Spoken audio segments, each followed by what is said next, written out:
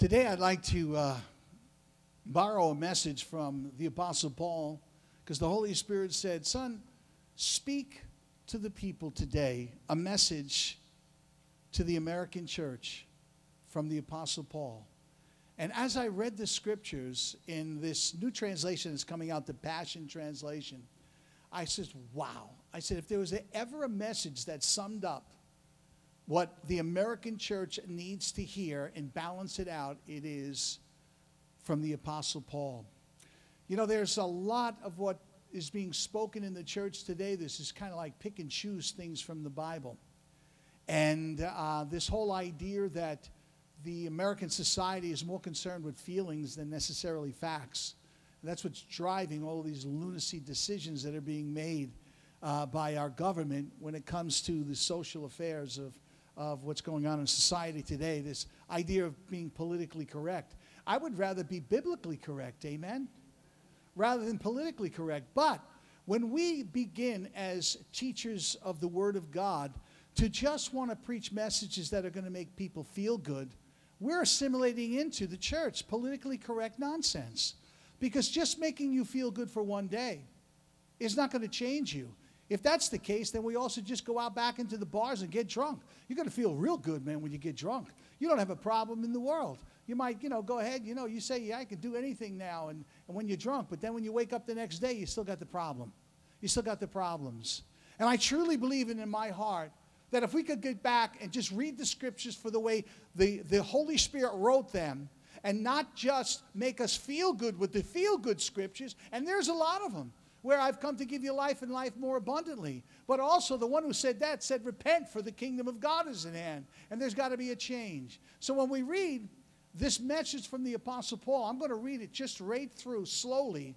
I think you're going to get the message, and I think you might agree with me. Wow, does the American church need to hear this balanced word from an old-time apostle, the Apostle Paul. And we begin in Galatians chapter 5, verses 13, and we're going to read through 26. Beloved ones, God has called us to live a life of freedom in the Holy Spirit. And we would all agree to that.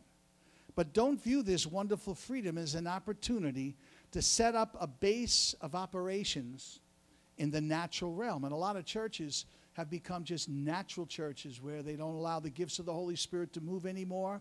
The power of God doesn't move anymore. And they're just doing everything through human intelligence. Freedom means that we become so completely free of self-indulgence that we become servants of one another, expressing love in all we do. In verse 14, for love completes the laws of God. All of the law can be summarized in one grand statement. Demonstrate love to your neighbor even as you care and love yourself. But if you continue to criticize and come against each other over minor issues, you're acting like wild beasts trying to destroy one another. We see all the arguing going on every time there's an election, and now we see both parties in disarray, and they're all saying things that are not necessarily true about other. They're exaggerations, and they're picking up things. This is stuff that should not come from us or any Christian's life. We should speak the truth, amen? And let God be able to deal with these kinds of issues.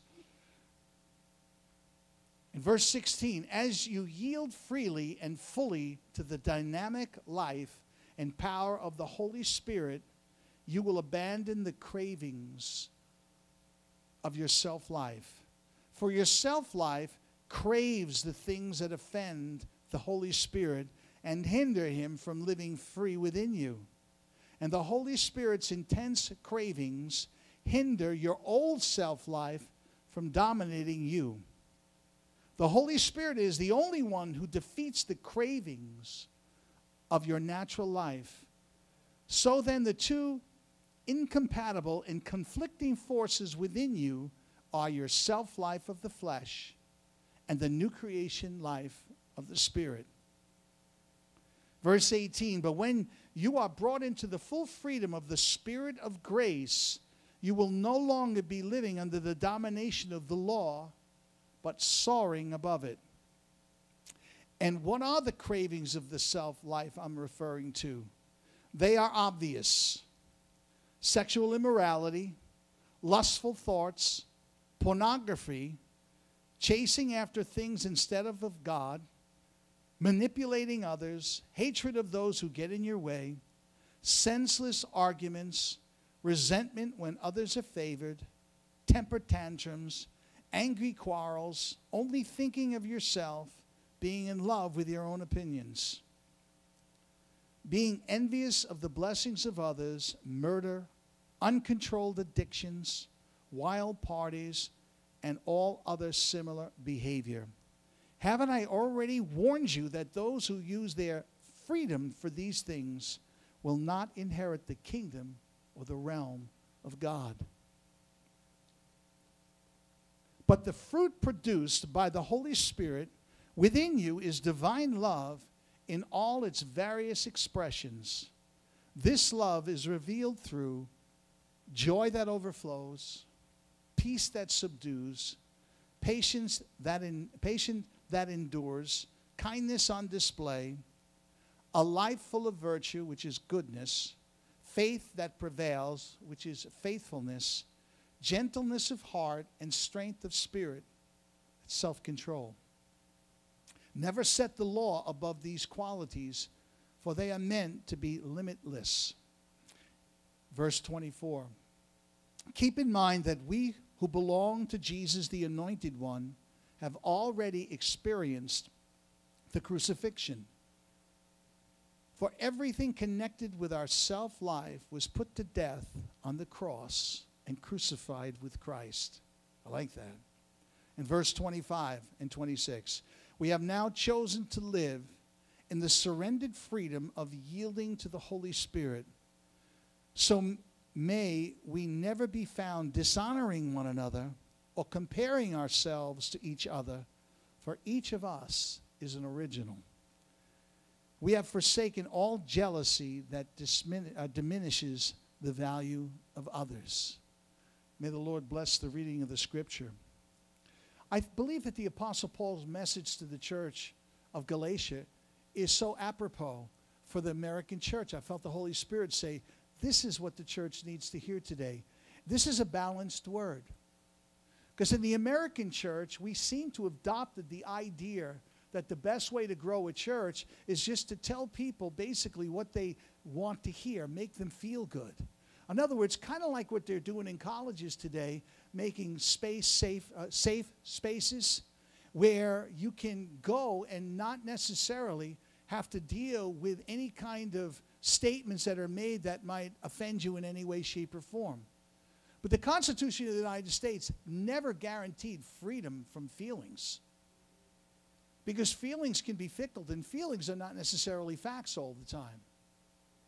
But in thinking about the church, if we make a church where on Sunday morning we make everybody just feel good and there's no change in their life, we're basically preaching half of the message of the gospel.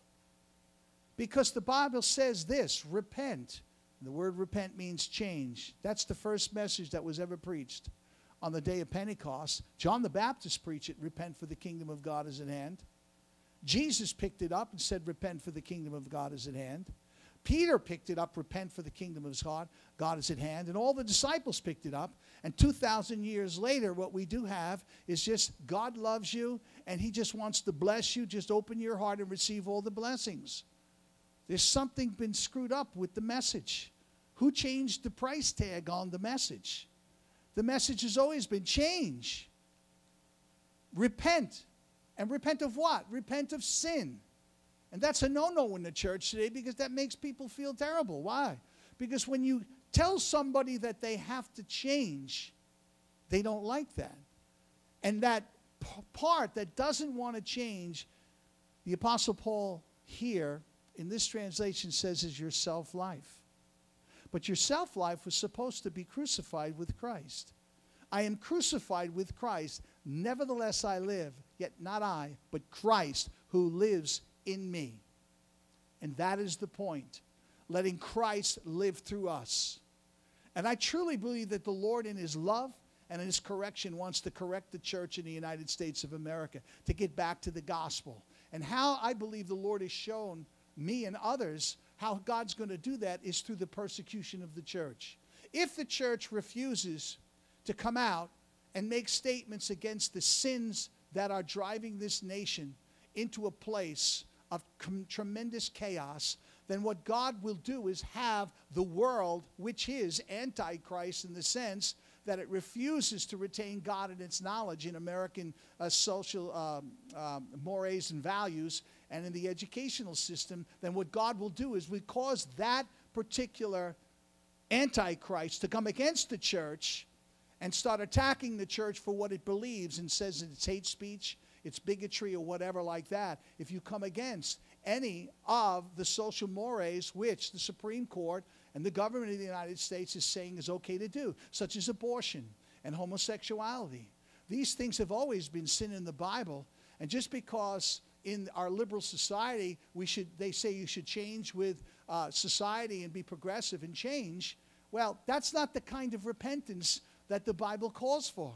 The Bible calls for repentance and the change of our ways and confessing our sins that are anti-character of God or anti-Christ.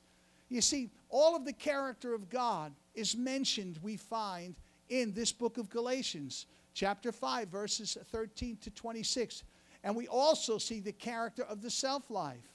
But the American church, and I feel in my heart that God said the American church refuses, many, not all, but many of the churches refuse to go ahead and deal with the idea of repentance first.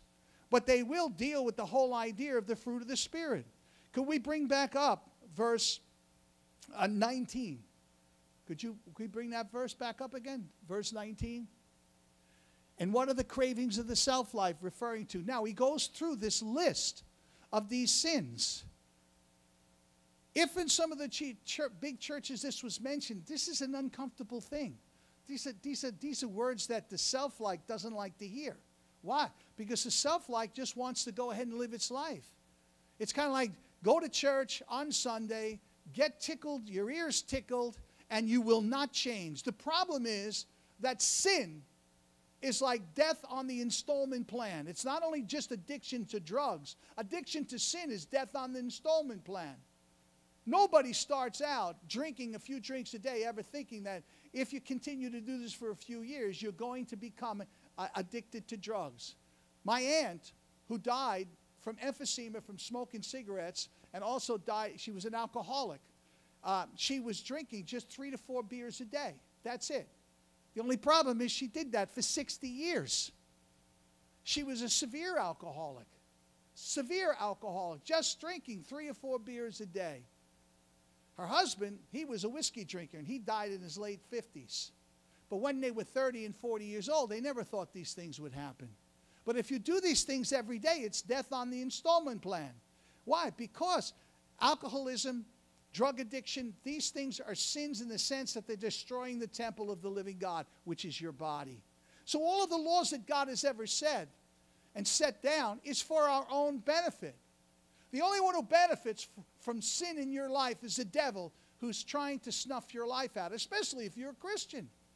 There are two things the devil does once an individual gives their heart to Jesus Christ. Number one, he knows that he can't take salvation away from you because it's a gift.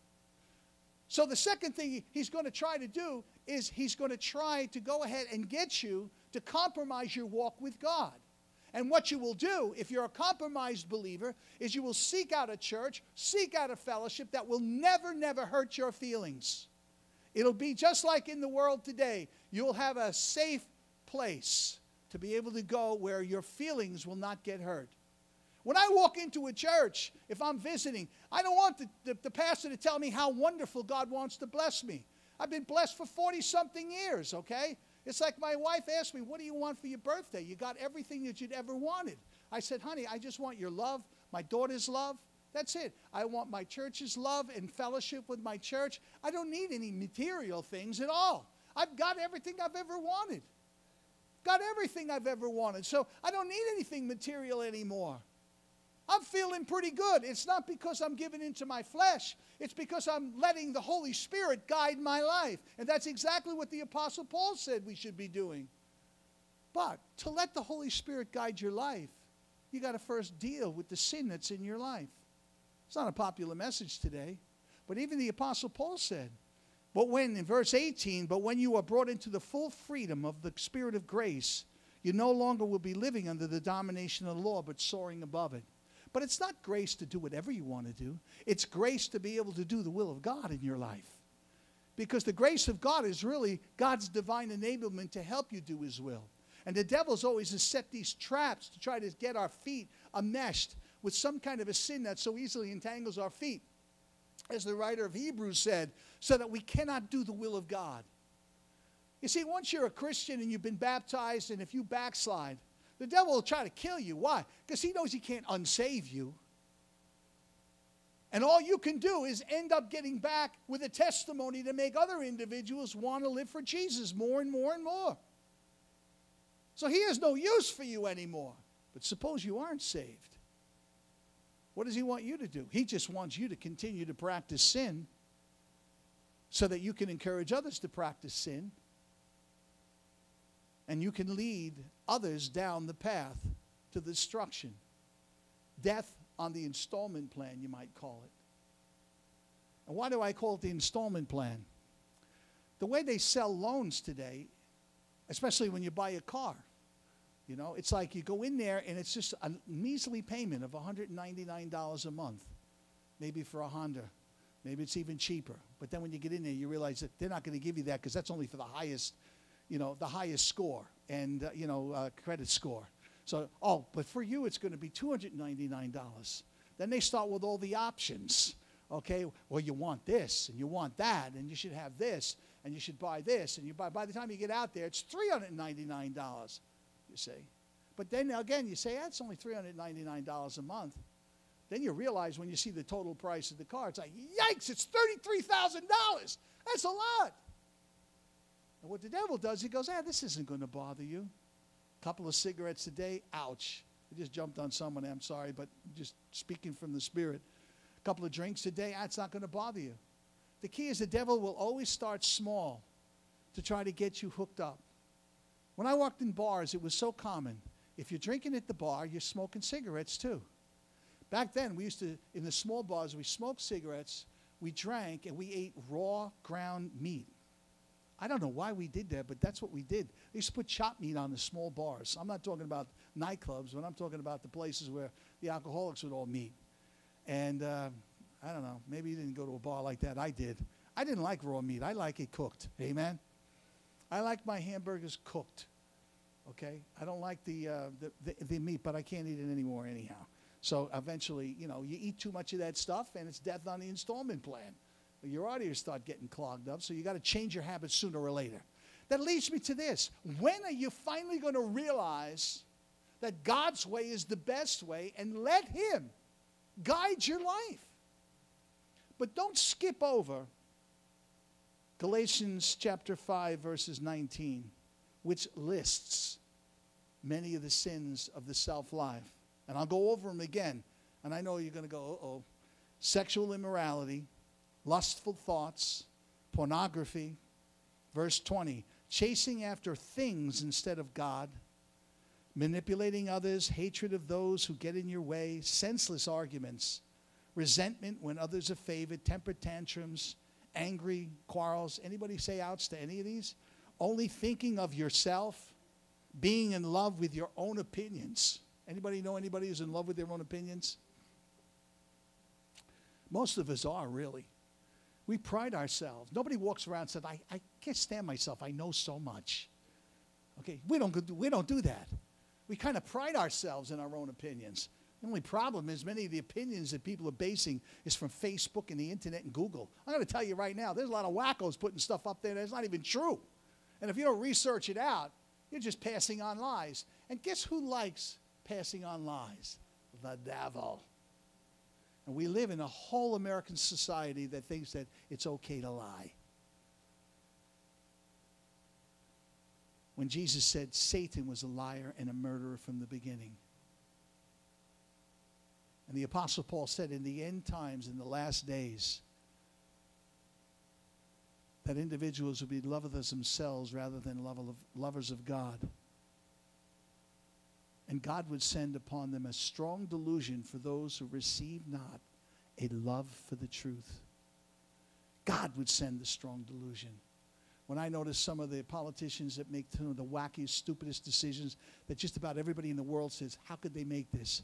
Because God has put a strong delusion on them to believe what is false. And yet they cannot even admit when they're wrong. Such as our educational system.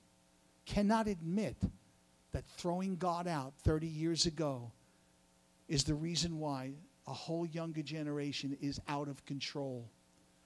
Cannot admit that throwing out the very moral system that held American society together, the Judeo-Christian ethics and morality and the Ten Commandments, which held this society together for 150 years, which the Founding Fathers recognized was part and parcel for this Constitution to be able to work. As it was said and commonly known through all of Congress when in 1787 they instituted the Constitution. They said this Constitution is only for a religious and a moral people. It is worthless for any other nation. Why? It's because the part of us that cannot be seen, the very deepest part of our consciousness, has to be shaped by an absolute moral system that cannot adjust with the whims of society and the animal instincts of man and the self-life of man. But it must be rooted in an absolute character in which we find only God himself, who always was and always will be and can never change. An absolute moral standard that cannot be changed. And that's what we find in the Word of God. And what fights against that is the self-life. But in American society today, I truly believe with all of my heart and all the prayers I've been doing, all the wrestling I've been doing, what do? We pray, we pray, we pray. And God will bring correction to the church, but it's going to come in the form of persecution. Because the church is the sleeping giant in America. We've been wooed to sleep with all the blessings. Kind of like we're a bunch of spoiled brats in the whole world when it comes to the church. We've got so much. Why in the world are we preaching God wants to give us more when 90% of the world is dying of trying to live their lives and long life like we have? What more do you need in the natural realm to be able to be blessed? As if this was heaven itself.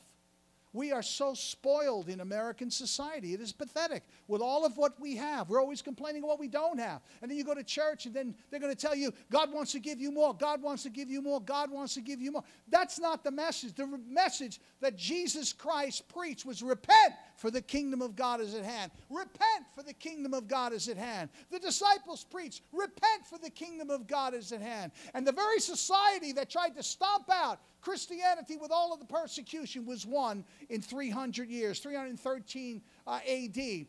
Constantine, who was the emperor of Rome, declared that Christianity was no longer to be persecuted and it was accepted as a viable religion. And not only that, he was paying individuals 30 something of silver to be able to become Christians, because he realized that, you know what, this seems to be a pretty good system holding society together. I truly believe that for us here right now, if we make a decision that I want to live God's way and I want to let the Spirit of the Lord lead my life, that God will listen to that and help you no matter what stage you're at. No matter what stage. We're all at different levels. Sometimes we're really high on the mountain, then other times we're not on the mountain. I happen to be on the mountain now, but you've heard my testimony. I was in the valley for a couple of years. Just kind of like wandering on earth, wondering what in the world did I get myself into? Wondering how you get there. But you know what? Your Father never leaves you, as Jim was saying. He never leaves you. He doesn't forsake you. He lets you get to a place in your life when you finally come to your senses and you start seeking after Him.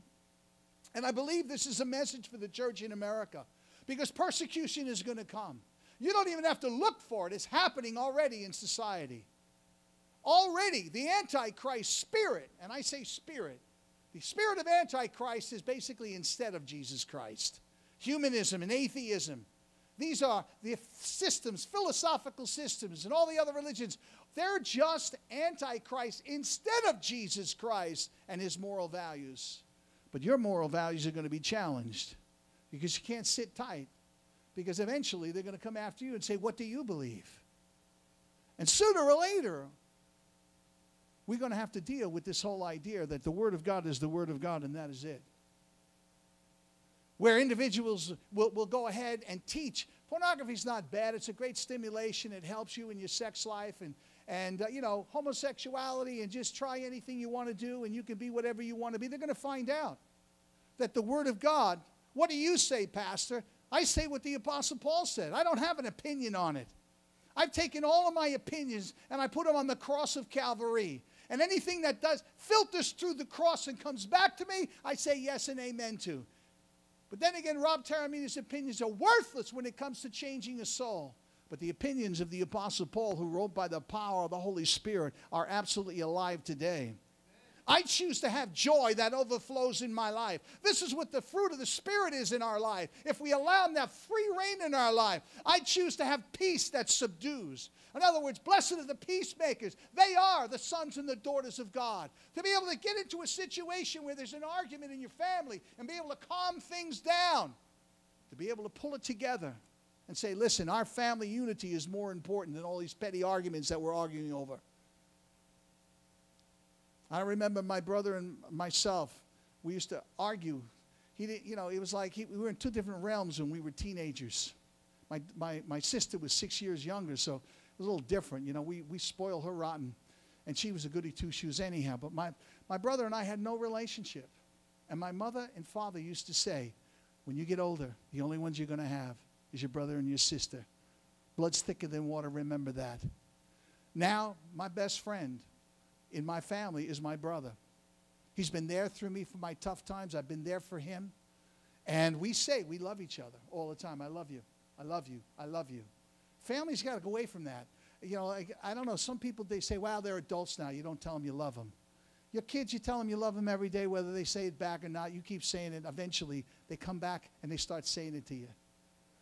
I say it to all of you because I love you. I talk to you on the phone and say I love you. I really love you. I really do. It's with God's love within my heart. You're a part of my heart.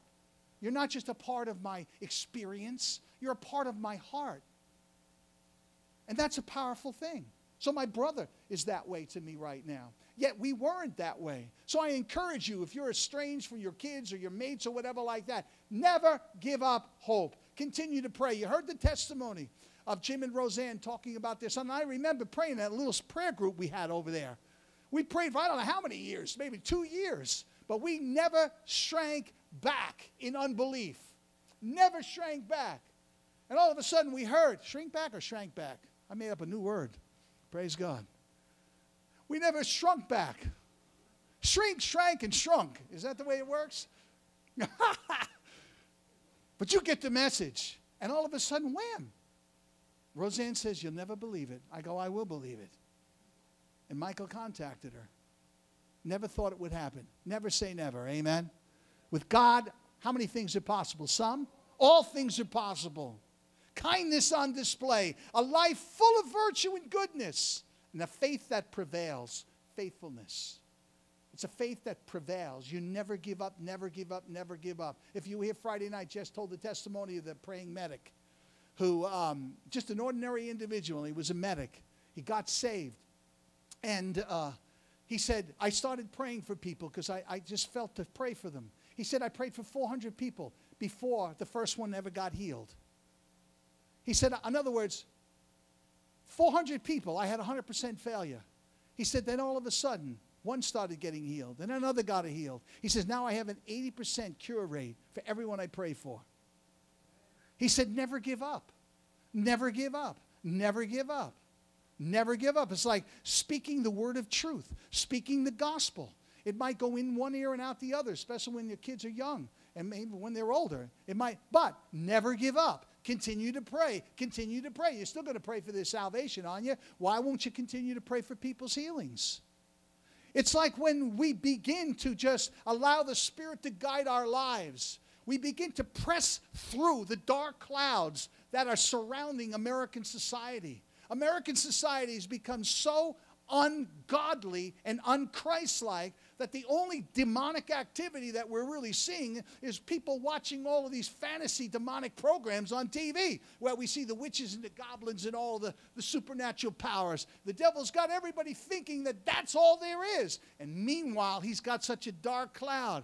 But when a man or a woman of God gets down on their hands and knees and begins to grab the horns of the altar and begins to be serious about calling on the power of God, where is the God of Elijah? Where is the God of Jesus? Where is the God of Moses? Where are they? I tell you right now, they're there. And I tell you something, the Lion of the tribe of Judah will roar out of Zion for anyone who is willing to go ahead and weep between the porch and the altar because of the sin that is in the land today.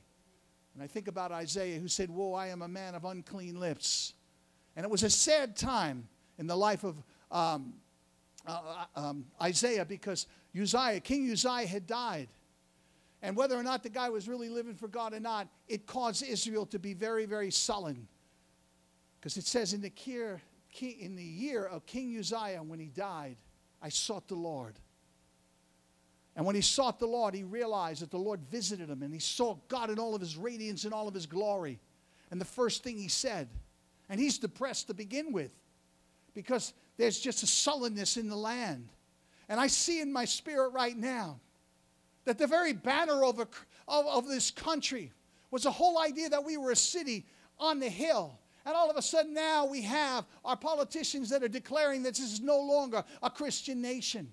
What an affront to the very souls of individuals who gave their lives to come over here to be able to plant Christianity. It was an imperfect kind of plan, because there are still always evil people that come along for the ride when good people are trying to fulfill the will of God. Just like those who left the land of Egypt and they went across the Red Sea. As soon as they got over there, the murmurers and the complainers were always complaining. But God's will was for the people to get to that promised land.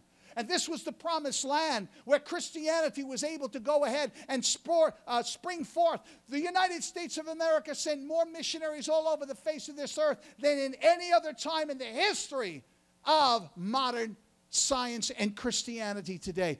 This is the day. But then all of a sudden we're seeing that we've turned away from God.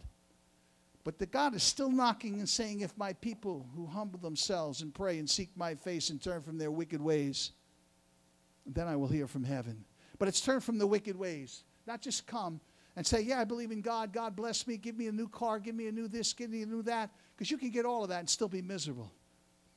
I know a lot of rich people that are absolutely miserable. And I know a lot of poor people that are so happy. Really. They're really happy. Man, Jess and I the other day had the most wonderful chicken that we got from BJ's. $4.99 for this 3-pound chicken. It was phenomenal. We had 2 meals. And it was really good. It was a Purdue chicken. I happen to like Purdue. I don't know what they do to it. Don't tell me. But anyhow, it tasted good. I mean, it was one of these rotisserie chickens. Man, I tell you something. It was right up there if I went out to a restaurant and spent $50 for 2 people. $4.99. I was in my glory. Then the next day, on my Ezekiel bread, I had my peanut butter and jelly sandwich. Smart balance on it, because I'm trying to protect my heart. I toast the bread first, and I eat it a little differently. I'm getting very sophisticated now, because I turn this into like a $100 meal. I don't eat it like a sandwich. Man, I get a knife and a fork, and I cut it like I'm eating steak or lobster, okay? You say, you're silly. No, I'm real. I use my sanctified imagination, and I can be happy and content with whatever I have. And I'll tell you something, when I have that peanut butter and jelly sandwich, and by the way, it's the natural stuff without the, whatever they call it, without the, they put homogenized or whatever, hydrolyzed protein, which is not good for you. It doesn't digest very well. But I have the natural stuff and everything. I'll tell you something. It's like, man, I'm sitting there. It could be like a lobster dinner. But some of you, nah, it's not a lobster dinner. That's your problem. You're never happy what you have. But I'm content with all things. I love my wife. I love my kids. I love my church. I love my friends. I'm really happy. I love my birds. I love my apples, no. My rabbits in the backyard. You know, praise God. I eat apples once in a while. But you hear what I'm saying. When a man's ways please the Lord, he even makes his enemies at peace with him. It keeps him away from your door. But the key is, let Christ guide your life. Let me close with this idea. In verse 25, we have now chosen to live, and I hope that this is what you're willing to do right now as we confess this in a moment. Then we'll close, and we're going to pray for all of our families represented here. Because I truly believe that the gifts of healings and miracles are going to flow. I really believe that. On Friday night, we've been having great discussions about the Bible. We roll up the sleeves. We don't skip over scriptures that seem to be things that are going to make us feel a little bit, I don't like that one. That's a little tough. You know, if it's a little tough to you, it's because you don't understand it. That's one thing.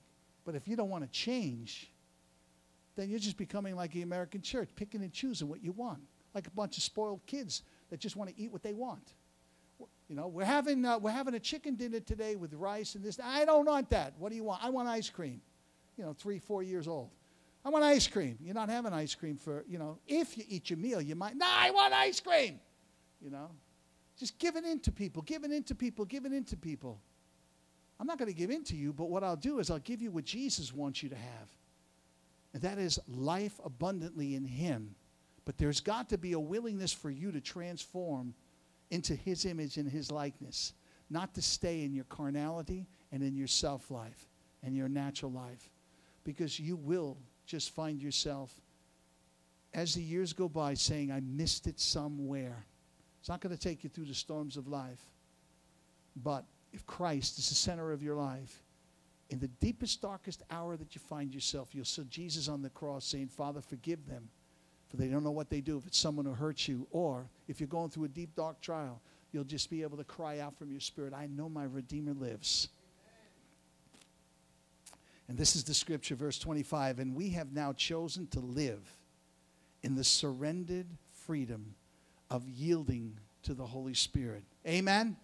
Praise God. Now, all of you, I'm going to ask you to do something, and then we're going to go. Take your belongings, take your pocketbooks or whatever. We're going to have a time of fellowship, but I'm just obeying the Lord. The Lord said, I want to bless all of their families. And it's a continuation of the prayer that we prayed Friday night for all of our families, your unsaved loved ones, those that have a need.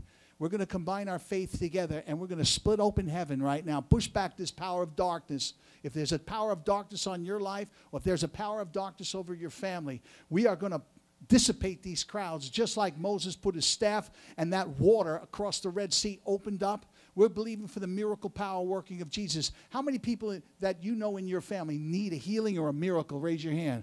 Well, then, boy, we're in the right track. Come on up here right now. I need somebody to move this stuff here. I can't pick it up. But come on up here right now. Take your pocketbooks with you if you want to, or leave them, whatever. But just come up here right now. We're going to make a declaration of our local church for our families, for our unsaved loved ones. And we're going to believe that the power of prayer that Jesus said works.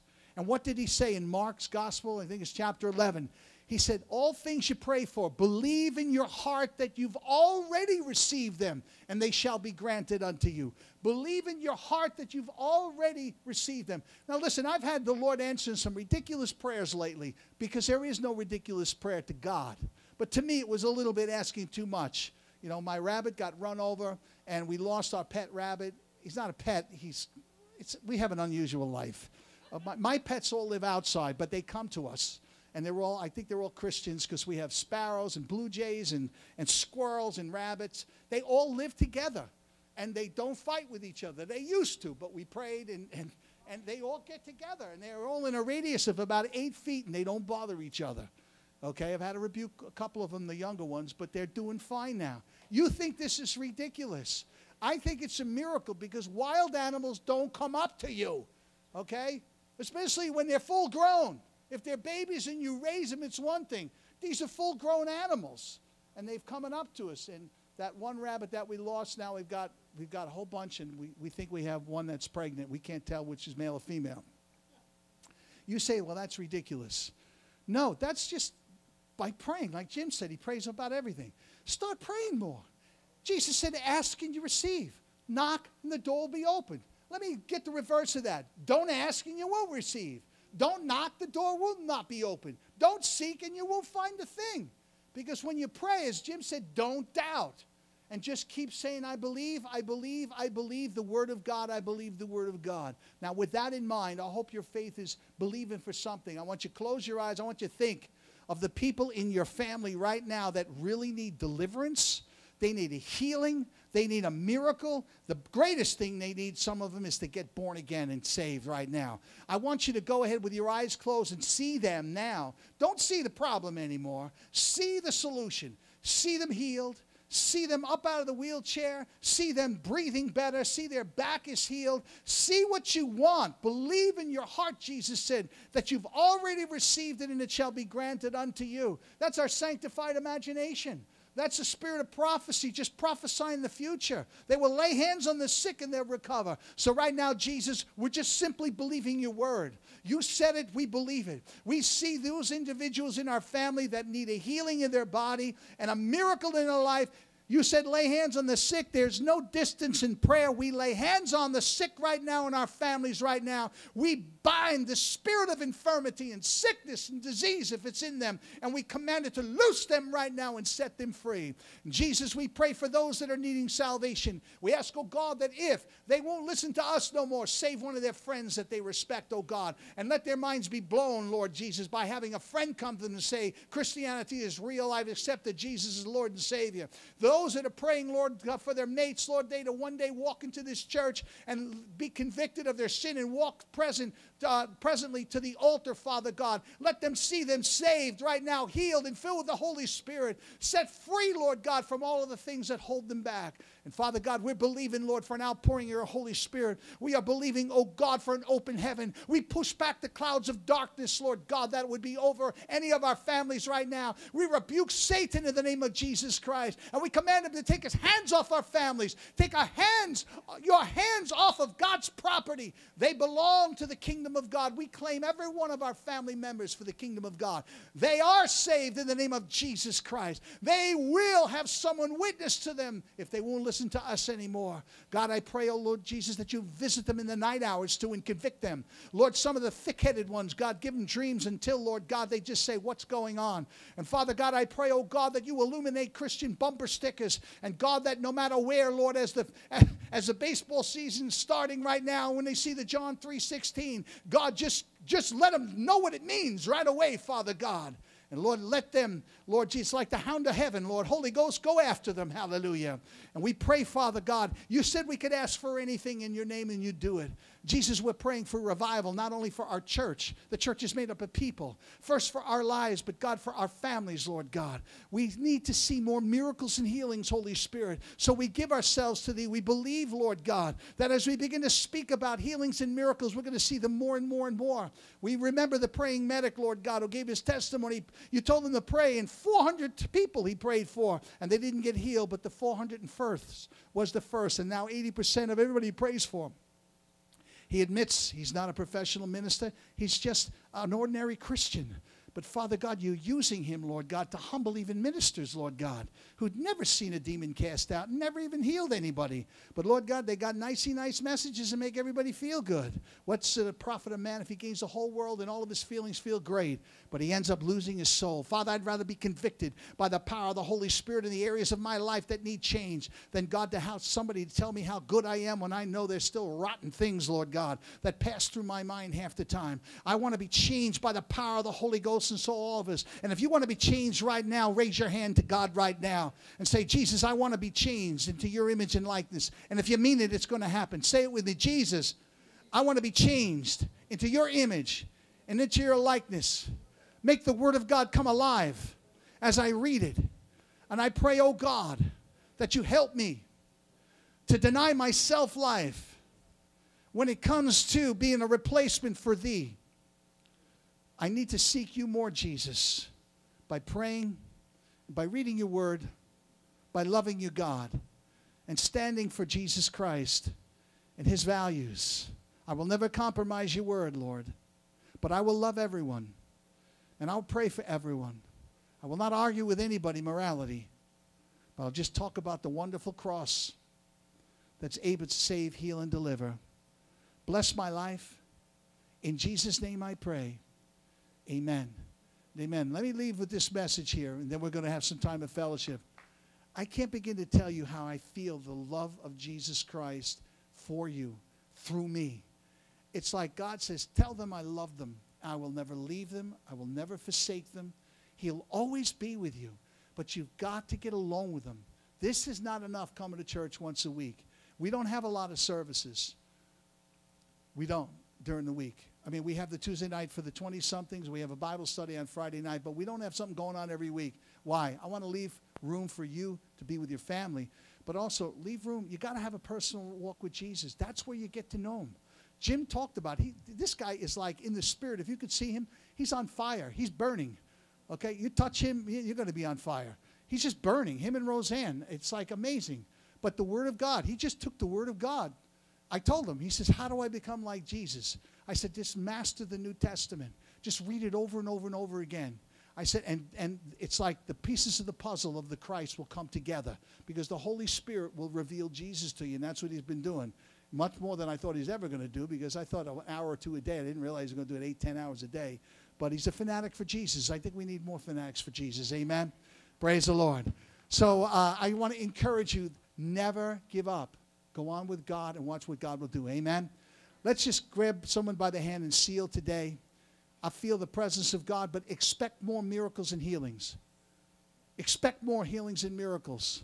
Okay? You got a pet cat who's sick, lay hands on your cat. Practice on the cat. Okay? Praise God. You got a sick dog, praise God. Okay? You got a sick kid, wait till he's asleep and then grab his foot. Praise God. Grab his big toe. If you can get that toe anointed, okay, the toe is going to go ahead and convict him because you can't walk anywhere without a toe. Okay? You don't need 2 toes. You just need 1 toe. And that toe is going to bother him because that toe is always going to not want to go where he wants to go if it's in sin. Amen? He's just going to feel a conviction there. Father, we thank you for the power of the Holy Spirit. Help us to become more supernatural, Lord God. Not so natural, Lord God. Natural is nice, but Lord God, supernatural is power. Hallelujah, to create things, Father. So we pray for our family, and God, we pray for our lives, Lord. May we become conformed to your image and likeness. In Jesus' precious name, and everyone says, amen and amen. God bless you.